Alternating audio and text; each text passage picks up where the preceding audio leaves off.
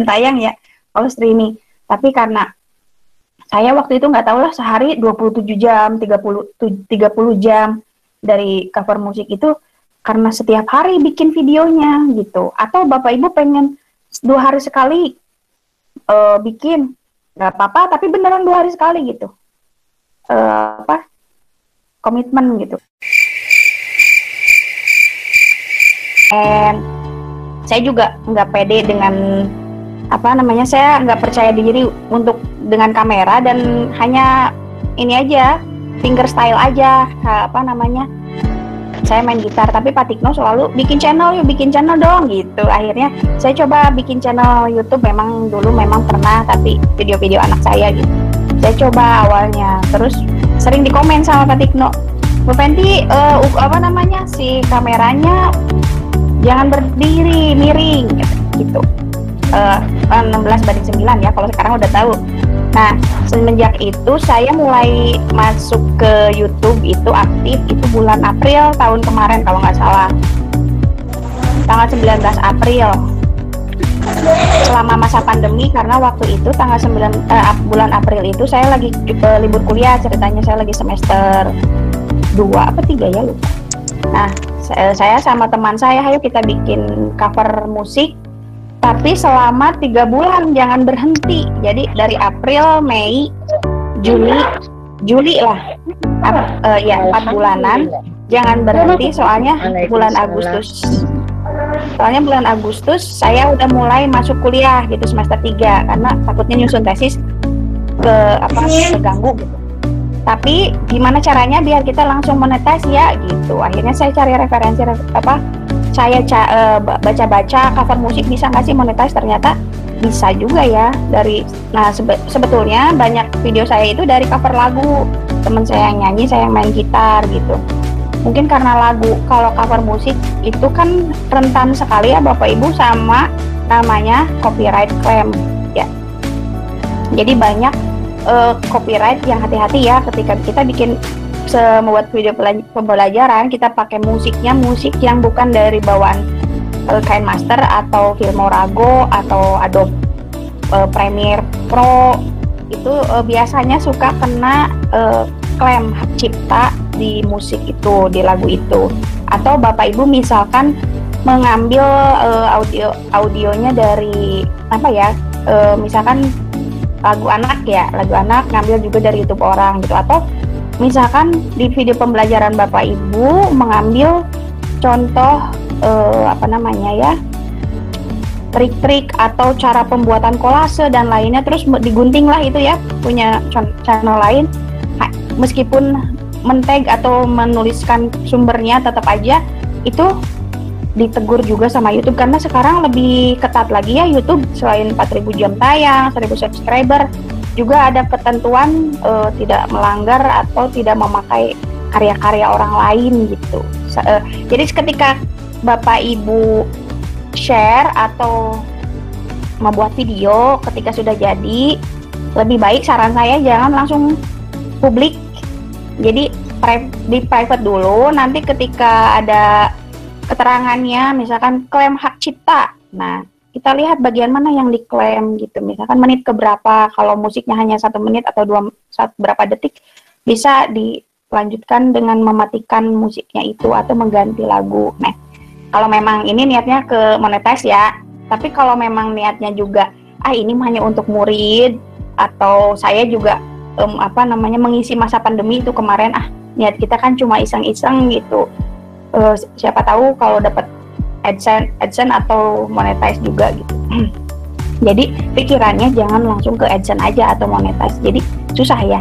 Terus ketika mencari subscriber, carilah komunitas yang memang misalkan konten Bapak Ibu itu lurus di video pembelajaran, berarti cari komunitas YouTuber guru Indonesia, kan ada ya, atau YouTuber pemula gitu. Dan jangan saling subscribe. Kalau saran saya sih saling subscribe itu boleh, tapi minimal harus ditonton dulu 3 menit video kita ya. Jangan langsung pas datang ke channel kita terus langsung subscribe, gitu juga dianggap spam sama YouTube-nya gitu.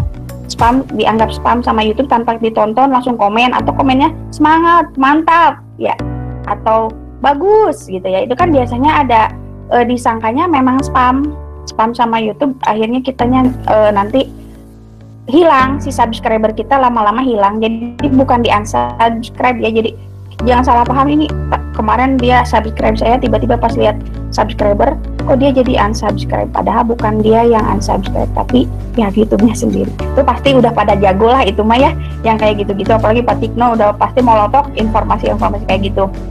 Terus akhirnya saya bikin cover musik setiap hari. Jadi kalau misalkan video kita mau direkomendasikan, video pembelajaran atau video apapun, tutorial atau dan sebagainya, kita uploadnya itu continue gitu ya. Misalkan saya kan waktu itu setiap hari, jadi enggak 3 hari sekali, seminggu sekali. Jadi kita akan kelelep sendiri ya video kita ya. Apalagi sekarang saya udah hampir 2 minggu nggak bikin. Jadi setiap hari terus gitu ya, karena kan nanti orang lihat gitu. Dari mulai saya subscriber hanya 100 subscriber, sekarang udah 2100 ya, lupa ya, 2010 apa. Nah, itu terus aja.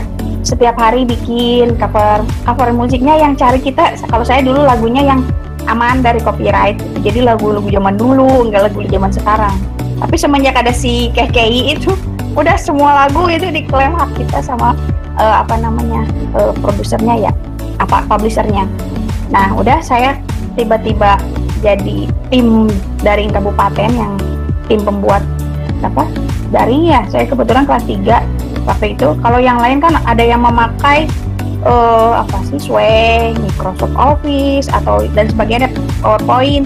Nah, kelas 3 kebetulan waktu itu saya ajarkan juga gimana kalau kita bikin YouTube. Ada nggak sih di sini ya Bu Hatma dan Pak Maman dari Cikarang Timur.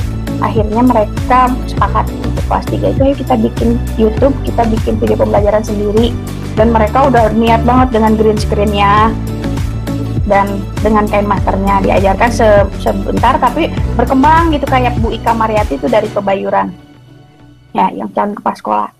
Nah, jadi semenjak itu beralihlah ke video pembelajaran, jadi saya kontennya jadi campur. Nah, itu sebenarnya bikin bingung juga sih subscriber kalau kita konten campuran. Tadinya saya kontennya musik, terus ke ini kan penikmat musik atau tukang main musik yang nonton channel saya bingung. Terus ada subscriber baru, misalkan saya karena campur di video pembelajaran, karena waktu itu harus bikin video pembelajaran, ternyata lebih banyak dari yang nonton, lebih banyak karena dipakai sekabupaten waktu itu ya linknya. Ya mungkin ada beberapa yang tidak memakai, tapi ada beberapa juga yang memakai. Terus ada dari DKI juga minta gitu. Nah, kebetulan saya kelas 3 hanya kebagian 8 video kelas 3 itu. Terus karena saya ngajar kelas 5, akhirnya saya bikin juga lah kelas 5. Nah, ternyata si kelas 5 ini jadi ada runtutnya ya Pak Tikno. Yang saya buat kelas 5 ini untuk murid-murid saya, ketika baru berapa video buat kelas 5, akhirnya saya sudah monetize.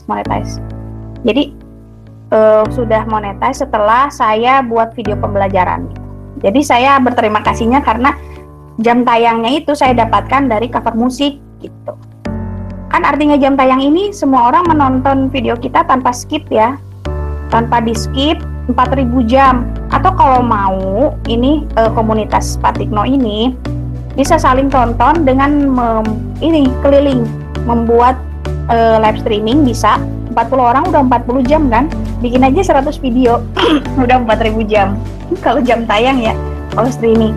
Tapi karena saya waktu itu nggak tahu lah, sehari 27 jam 30 jam dari cover musik itu, karena setiap hari bikin videonya gitu. Atau Bapak Ibu pengen 2 hari sekali bikin, nggak apa-apa, tapi beneran 2 hari sekali gitu, komitmen gitu.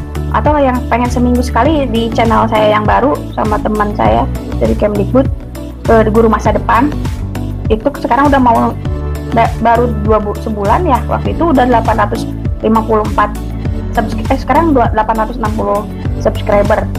Itu mungkin karena yang benar kontennya guru, terus yang kita pilihnya adalah tentang pendidikan. Jadi terus kita uploadnya seminggu sekali gitu. Terus kita ke itunya podcast, jadi nyari narasumber, jadi orang nunggu gitu. apalagi temanya tentang AKM gitu-gitu kan. Terus apalagi guru-guru inspiratif yang menang di nasional dan lainnya. Jadi banyak yang pengen nonton gitu. Lumayan lah ratusan yang nonton. Terus termasuk kemarin Pak kasih kurikulum Kabupaten Bekasi juga mau dijadikan narasumber. Jadi dari situ naik lah subscriber saya gitu. Mudah-mudahan menjadi 1.000 dan jam tayangnya juga cepat 4.000 gitu biar menghasilkan. Nah, sebelum kita ke Kain Master, penghasilan 1.000 subscriber pertama itu 100.000. Tapi kita udah misalkan udah 1.000 subscriber dan 4.000 jam tayang. Itu belum selesai di situ. Kita juga harus mendapatkan $10. $10 itu dari tayangan kita yang ditonton orang. Misalkan viewernya 10.000 aja belum tentu dapat $1 karena tergantung AdSense-nya ya, tergantung AdSense-nya misalnya iklan yang ada di video kita itu berbobot atau tidak, misalkan hanya video iklan susu gitu, atau bukan susu ini ya Pak Fani, susu anak gitu, susu balita. Nah itu misalkan atau iklan mobil, nah itu kan lebih mahal ya.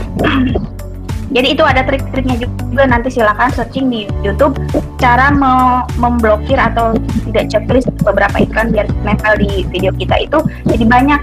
Jadi belum tentu yang viewernya ratusan ribu dia AdSense-nya besar.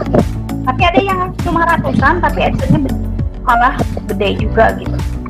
Tuh, jadi kalau 1.000 subscriber minimal pendapatan itu 1,3 1.300.000 itu juga harus mencapai $100. Jadi $10 pertama ketika kita mendapatkan $10 susahnya kayak mendapatkan 1.000 subscriber sama 4 jam. Ketika $10 itu kita dapatkan barulah ada konfirmasi alamat rumah dan sebagainya, pin AdSense-nya gitu. Terus kita kirim, baru dikirimlah si pin Google-nya itu setelah 1 bulan kalau saya ya. Nah itu pas dibuka ternyata itu pin AdSense aja ada yang ada di YouTube gitu, hanya apa ya, kayak dari sononya mah SK meren ya. Kalau kita itu akan mendapat penghasilan gitu, minimal 1,3 juta. Ya kalau mau laku Pak Fani bisa nggak pakai baju kali bikin konten. Sekarang kan gitu ya. Untuk mencari penonton memang susah, dan subscriber itu udah pokoknya sekarang istiqomah aja deh Bapak Ibu kalau mau jadi konten kreator yang bagus, video pembelajaran yang bagus pasti ditonton banyak orang. Apalagi video pembelajaran itu pasti kalau misalkan kita buatnya tahun ini, tahun depan juga kalau misalkan kurikulumnya masih ini pakai buku siswa itu pasti dipakai. Apalagi yang sekarang bikin video pembelajarannya memakai modul kurikulum darurat atau modul balitbang. Modul darurat itu nanti kan modul literasi numerasi tahun besok udah dipakai gitu, karena kurikulum baru ini, kurikulum paradigma baru ini akan memakai modul literasi dan numerasi. Terus mengalami pembaruan ya, masih pengkajian dan uji keterbacaannya selama tahun kemarin, dimulainya dari bulan Juli 2020 dibuat. Nah, ketika Bapak Ibu sekarang udah kelas nih bikinnya videonya buku siswa, buku guru, nggak masalah. Nanti tahun depan juga orang pasti nyarinya, klik di searching YouTube karena hashtagnya benar, materi kelas 5 subtema tema ini, pembelajaran ini, pasti orang melihat kalau kita tampilan kita menarik ya, dan thumbnailnya juga menarik. Nah itu juga persyaratan ya dari YouTube-nya sendiri, jadi thumbnail harus menarik katanya gitu. Kualitas video itu minimal 720p. Apa itu 720p itu apa sih Pak Tika nanti jelaskan minimal itu ya. Karena nanti nanti ketika di YouTube studionya kita lihat kualitas video kita, kalau ada SD HD gitu ya. Kalau hanya SD itu kayaknya jarang direkomendasikan. Mungkin Bapak Ibu takut kegedean nih. Udah 500 MB dikompres lah jadi misalkan 100-an apa 200-an. Itu nanti kualitasnya kan jadi pecah ya. Nah, jadi ya itu mah terserah ya. Kalau mau direkomendasikan YouTube atau bagaimana, nanti bisa ngikut ke apa sih namanya di YouTube tuh, biar kita selalu direkomendasikan dan ditonton orang, hashtagnya benar, terus deskripsinya juga harus benar. Itu manfaatkan Bapak Ibu, hashtagnya harus 500, 500 ini ya huruf, dipadetin aja hashtagnya, terus deskripsinya 5.000 kan. Tapi jangan asal copy paste dari saya. Kalau saya pakai keyword tool IO. Jadi keyword tool IO, kalau yang lain ada ya, apa namanya ya, lupa aplikasi yang kita cari hashtag itu. Karena saya nggak pakai itu karena email saya harus dicantumkan, passwordnya harus, takut gitu kan, ngeri katanya gitu. Akhirnya saya pakai keyword tool. Jadi semua orang yang pakai keyword itu, yang mencari keyword di YouTube itu akan ketahuan. Oh iya, kita pakai ini, banyak orang yang nyari pakai itu, ditaruh di deskripsi gitu. Dah, daripada berlama-lama, ini saya memakai kain master ini. Saya pakai kain master yang awalnya apa ya, tidak berlangganan gitu, karena iseng-iseng. Ternyata pakai kain master hanya khusus cover musik aja, paling bikin teks gitu ya, running text, terus apa lagi ya, grafisnya gitu. Setelah bikin video pembelajaran, ternyata wah, gimana nih caranya kita bikin transisinya biar menarik seperti di PowerPoint. Ada Bu Im ya. Nah, seperti di PowerPoint, di kain master itu macam-macam. Jadi kalau kita berlangganan, saya berlangganan kebetulan ya, nanti saya share. Saya berlangganan 1 bulannya.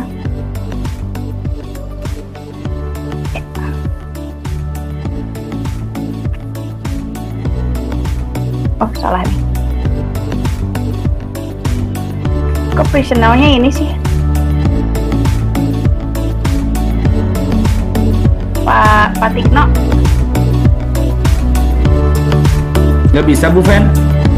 Iya, personalnya tadi bisa. Oh, sekarang enggak. Apa karena bukan Pak Tikno ya? Coba sebentar. Bentar ya. Windows. Tampilannya ada Bu Fen? Ada. Share and application bukan ya. Terus saya mau share video soalnya.